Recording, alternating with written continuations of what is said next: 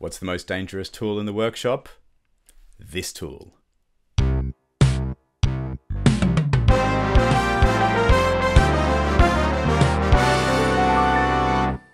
Well, g'day and welcome back to the A to Z of Clarinet. My name is Philip and we have reached K, and K stands for knives. Bet you didn't see that one coming. Reed knives are a really handy and versatile tool to keep around for adjusting your reeds. And today I'd like to address some of the questions or concerns you might have if you don't already have a reed knife, or if you have a reed knife and you just don't get much use out of it. Now, before we get into it, a quick word on safety. Knives are inherently dangerous. They can cut you and they can hurt you. Your safety is your responsibility. And while I'm going to show you the safest way I know to do certain things, it is up to you to learn about knife safety and make sure that you're using your knife as safely as possible. So please be very careful around knives and remember the most important rule. If you never cut toward yourself, you'll never cut yourself.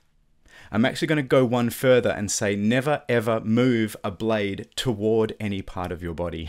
Finally, the last thing on knife safety, keep your knife sharp.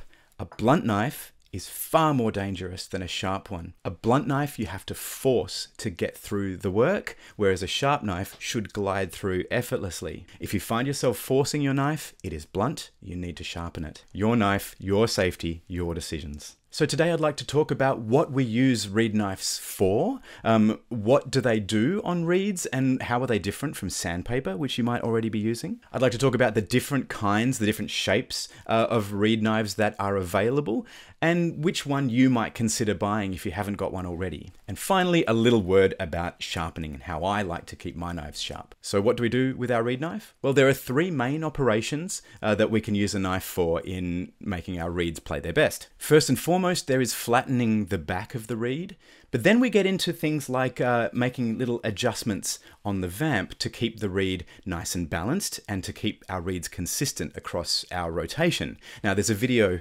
it's about there, I think, maybe there, that tells you a little bit more about how to do that. And finally, we can use our reeds to make sort of significant changes to the shape of the reed to cultivate different aspects of our sound. Now, that is an absolute can of worms, and that's a job for another day. But in the first instance, probably the most useful thing we can do with a reed knife is to flatten the back of our reed. A lot of people use sandpaper for this, but I prefer to use a knife. In his excellent book, The Selection, Care and Adjustment of Single Reeds, Larry Guy calls this process dusting off. Now, this is something that we do in the early stages of breaking in a reed. When we're breaking in a fresh reed, we get the reed wet, and then we dry it out. And we cycle through that a few times over the first couple of weeks of a reed's life. Now, the physical makeup of a reed is two main parts. There are the tubes that carry the water and the nutrients to the top of the plant. They're called the xylems. And then we have the other stuff, the sort of the spongy stuff that sits in between those xylems and holds them together, and that's called the phloem. Now, when we get the cane wet and then dry again, the xylems and phloem, they expand and contract at different rates. So when we dry it out, we're left with a microscopically uneven surface. So what we can do to get a nice flat back on our reed is to take our knife and dust off that reed. And the way we do that is to hold our reed knife very gently and very lightly and scrape it or drag it really across the flat part of our reed.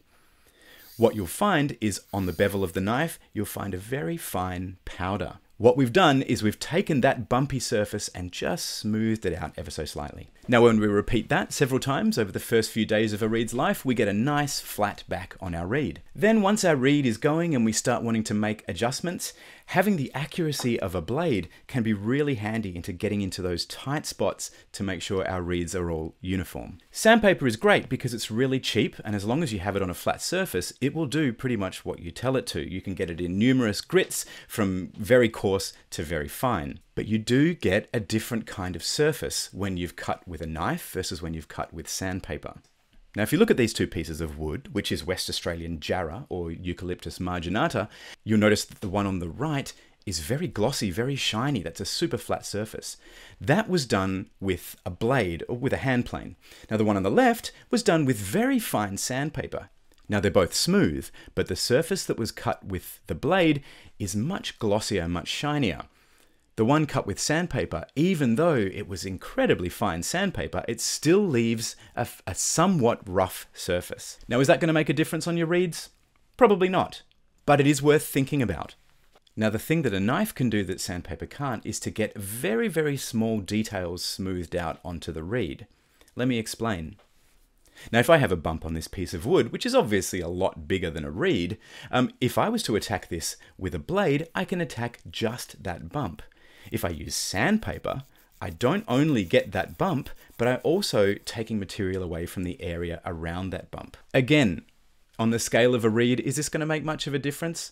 Possibly not, but it could. So it all comes down to what you're most comfortable with. If you like sandpaper, use sandpaper. If you want to use a knife. But there are very subtle differences. Now to the big question, what sort should you get? Well, there are a multitude of different reed knives out there. Not only do we have different brands, but there are also different styles of blade within those brands. For a clarinet player, probably the most common ones would be a straight ground knife, a bevel ground knife, and a hollow ground knife. So first we have straight ground. A straight ground knife is a rectangular piece of steel with a bevel on both sides of one edge of that steel. Now what this grind does is it keeps a lot of mass in the blade, so it's fairly heavy and you can really get some work done with it. Now because the included angle of those two bevels is not particularly acute, you get a fairly durable edge and it's fairly easy to maintain. From there we get into some more specialized knives, and this is where we have things like a bevel edge knife. A bevel edge knife is where one side of the knife is completely flat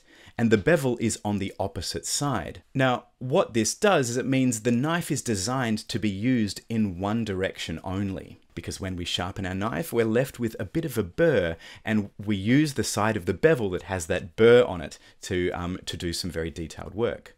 Again, like a straight ground knife, it's got a fair amount of mass in the blade, so it's a fairly solid knife to hold. Doesn't make it great for really fine work, but for things like scraping the back of a reed or making some deep cuts if you're making reeds from scratch, this is a really handy knife to have. Then we have hollow ground knives and double hollow ground knives. What on earth does that mean? Well, the word hollow refers to how the grind is established on the knife. To get a straight grind or a bevel grind, the bevel is ground on like a flat surface, so you get a uniform kind of flatness on that bevel. A hollow ground knife, in contrast, is ground using a wheel, so you actually get a concave surface on the edge of the knife. What that does is it removes a fair amount of mass from the blade so that you have a fairly light and agile knife. The concave grind also means that there is a very acute angle on the bevel. That means we can do some really detailed work. What that does mean though is that the edge that we get, because of that very fine angle, it's not as durable as a straight ground or a bevel ground. That just means you have to sharpen it more often. Then we have double hollow grounds, and that's where we have a concave surface on both sides of the blade. So we've removed a lot of mass from the blade, but we have a very, very, very steep angle on the bevel there. And that's for really detailed work, and you see a lot of oboe players and bassoon players using knives like this. Now these knives are made specifically for working on reeds, and they're very good at doing that. They're also very expensive. Now, I'm not going to tell you that these knives are a rip-off, because I've seen a lot of the very expensive knives, and they are of very high quality.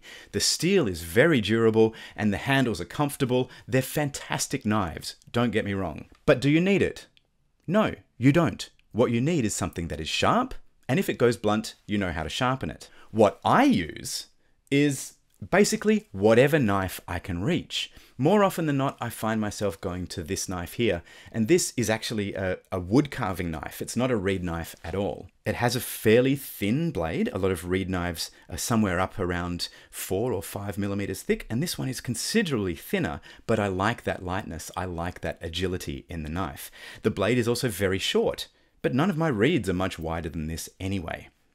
Now, even though this is a fairly high carbon steel knife, it's fairly soft, so I'm able to sharpen it very easily, which is handy because I sharpen my knives all the time. The thing that I like most about this knife is the fact that the blade is perfectly straight, and when I sharpen it, I can keep it very, very straight. Another thing you might like to use is a box cutter, or what I would call a Stanley trimmer. These blades are perfectly straight, they're perfectly flat, and they are razor sharp. The best part? If it starts to go blunt or it gets bent, you can just throw the blade away and put a new one in. So what knife should you get? Well, my advice is, if you haven't already got a reed knife, it is start with any knife. Now remember, it has to be straight, okay? It has to have that flat section there if you want to work on reeds. But beyond that, it can be anything. It can be a pocket knife, it can be a carving knife, it could even be a box cutter. What is most important is that you learn how to use it and you learn how to keep it sharp. The thing to remember about using any knife you can find is that reed knives are designed to be very, very strong and have a lot of mass in the blade. Now, what that does is it gives you greater control over the strokes you make with that knife. Now, box cutters have a very, very thin blade. Now, you might not think that the force you put on a reed is enough to bend or flex that blade, but guarantee you, it is. A reed knife that is too thin will kind of skip and jump across the reed, and next thing you know, you've ruined your reed. Having that extra mass that reed knives have will help you keep control over the blade so it doesn't sort of slide around everywhere. Finally, there is sharpening.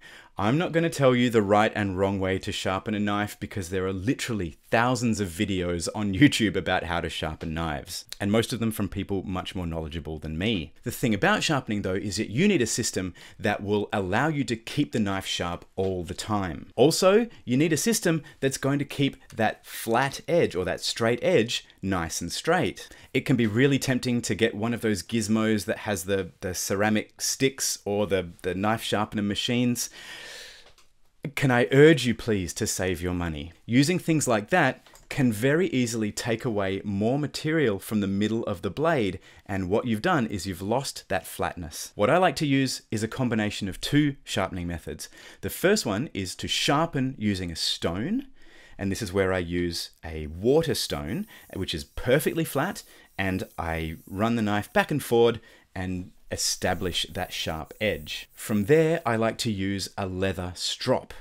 Now this is a piece of leather that's been charged with some kind of compound. Usually it's green, the stuff I had lying around was black. What it does is it polishes the edge of the bevel and you get an edge that is a lot more durable and it's just that bit more razor sharp. And you can make a leather strop out of pretty much anything. An old handbag, a jacket, even an old belt can make a great strop. But the great thing about a strop is that you can take it with you wherever you go, and if you notice your knife not quite singing on the reed, just give it a couple of licks on the strop and you're good to go. So I hope that's given you some things to think about when it comes to reed knives. If you don't already have one, they make a great addition to your toolkit. That's it for today. Thanks so much for watching. I really appreciate all the love I've been getting, all the comments and the questions and the likes and the shares. It's really fantastic. I'm having a great time. So I'll see you again soon for L, and until then, take care and I'll see you soon.